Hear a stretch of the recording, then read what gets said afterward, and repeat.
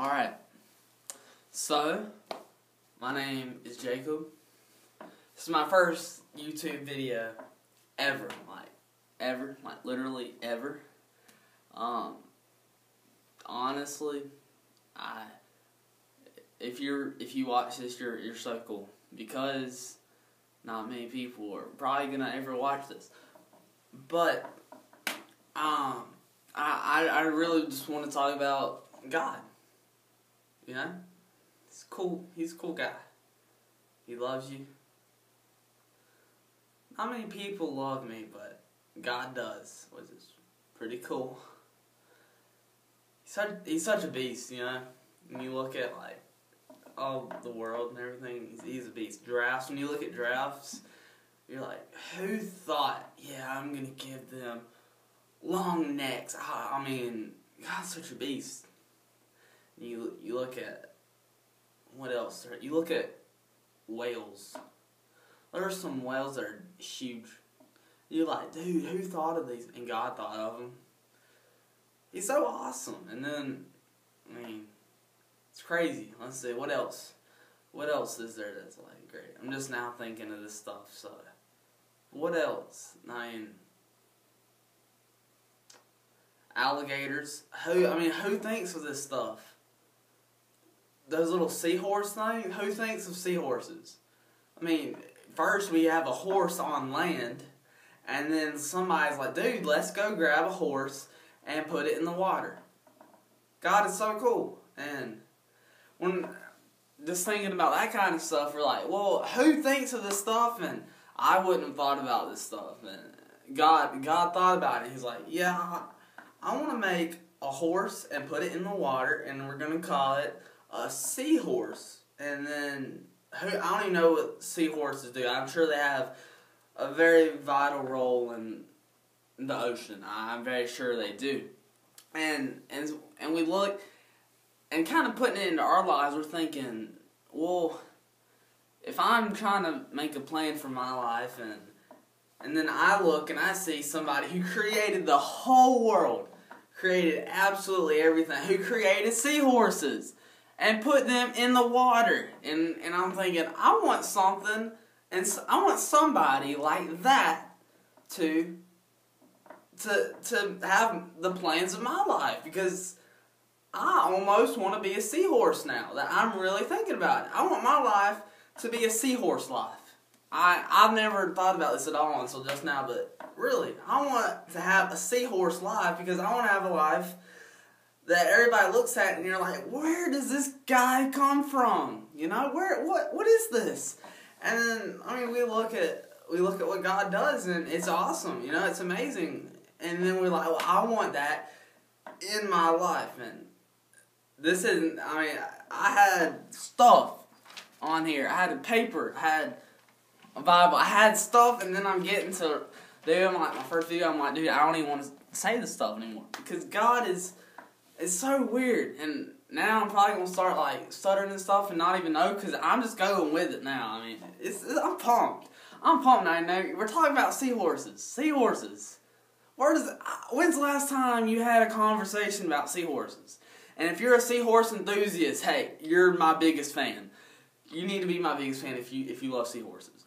But anyway, we look at the average cookie cutter life, you know, the average person, and nothing really sticks out. And then we look at these amazing Francis Chan, who is such a beast. We look at him and we're like, Francis Chan is almost like a seahorse of this world. And we look at like John Piper, who's such a beast.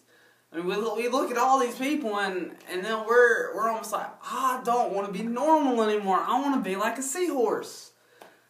And honestly, how do we do that? How do we get an above normal life? How do we, because normal life is, let's see, what is the normal life? The normal life is bills, being miserable, you know, going horrible, whole weeks of just work and being miserable, and then riding home and getting gas and all this. I bet Francis Chan has somebody pump gas for him, you know?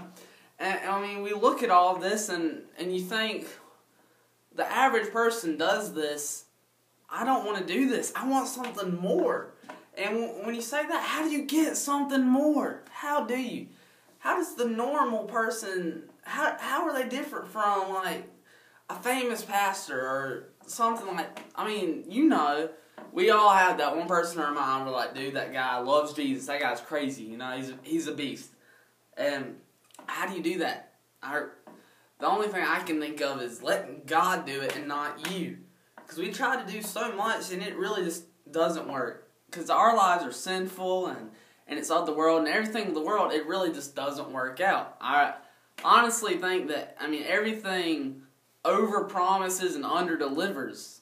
I mean, really, how does it, I mean, you're always chasing something that's literally faster than you. I mean, we see that with addictions and money. We see it with relationships. You're always wanting and you're chasing something, and you look and it's always a little bit faster than you, and you can never get it.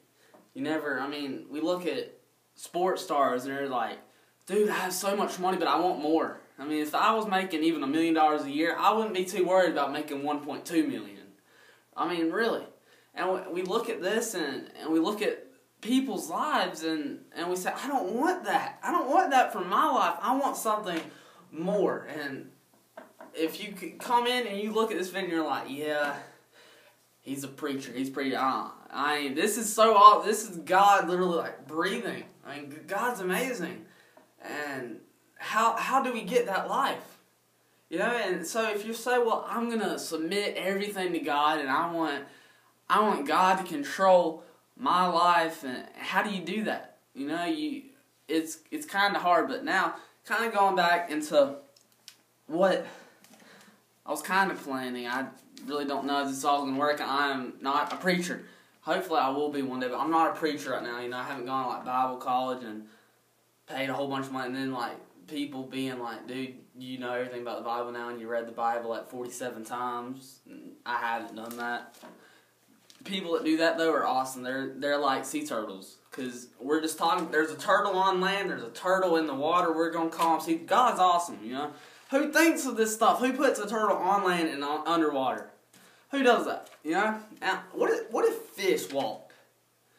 That'd be so cool, but obviously it's not cool enough because God did not want that. Unless you're like a merman. I mean, mermaids don't exist, but that's probably what it would be.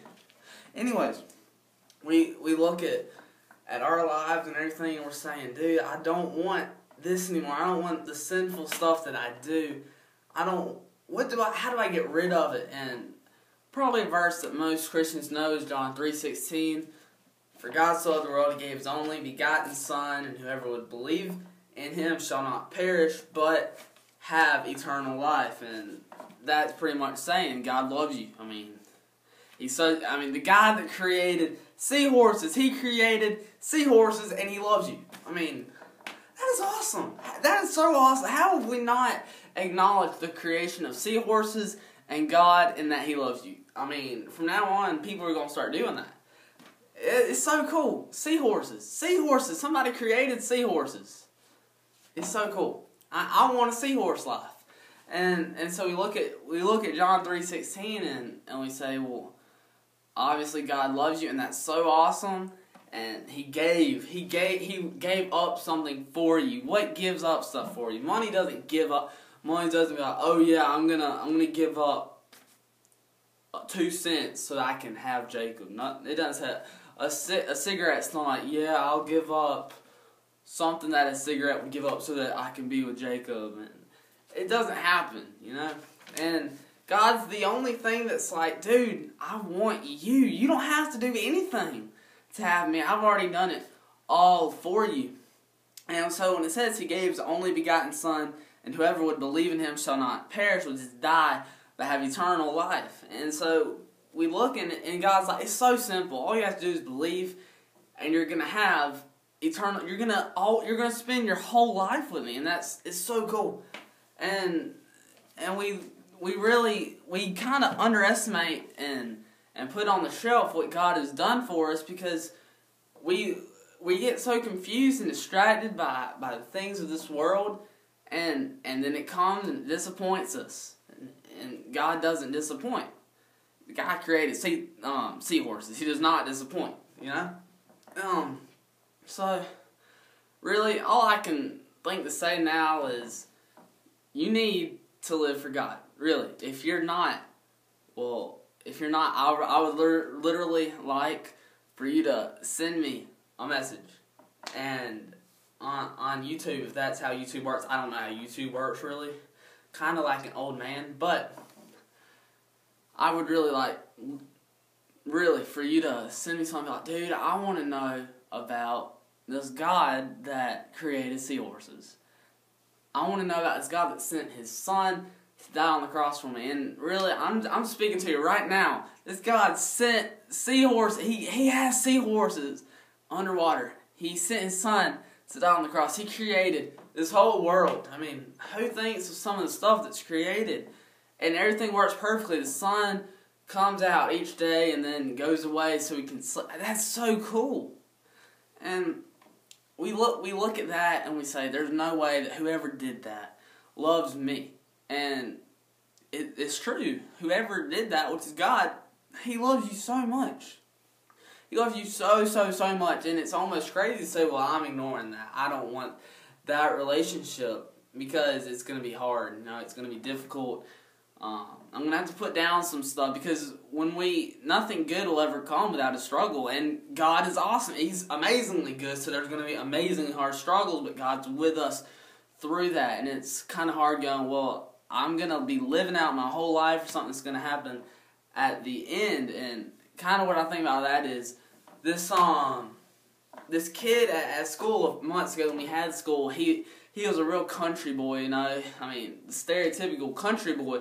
And he came up to me one day and he was like, dude, why do you live out your life for God and all this? And he said, what's the point? And what if you get to the end of your life and there's not even a God and you're sitting in the ground like dead? And I was taken aback almost by it, and I said, well, what do you plant? He said corn.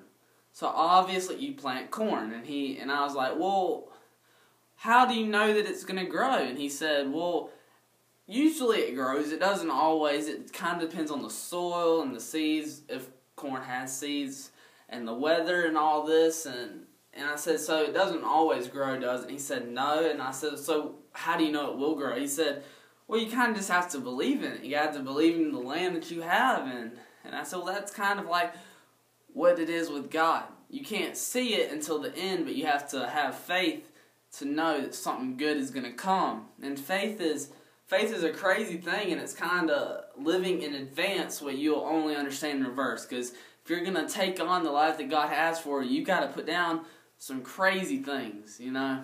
It's awesome, though, knowing that my life will have purpose, and that when I die, people are going to remember me for good reasons. That's so cool, you know. So that's probably all I'm going to say. And I'm going to try to upload this to YouTube. I don't know. The YouTube, you need to get with me. Like, the official YouTube, you need to come and meet me so that we can have a conjoinment about seahorses. And if you're watching this, I want you to live a seahorse life. A life that people are like, where does this come from? I want you to be different. Not in a bad way, in a good way. I want you to go crazy for God because that's awesome. That's probably all I had to say, and obviously this probably was not the best video you've ever seen. If it is, then high five. Yes. But that's all I'm going to say. If this is a success and goes on to YouTube, I'll try to upload new YouTube videos soon. But that's all I got to say. Jesus loves you. So, he created seahorses too.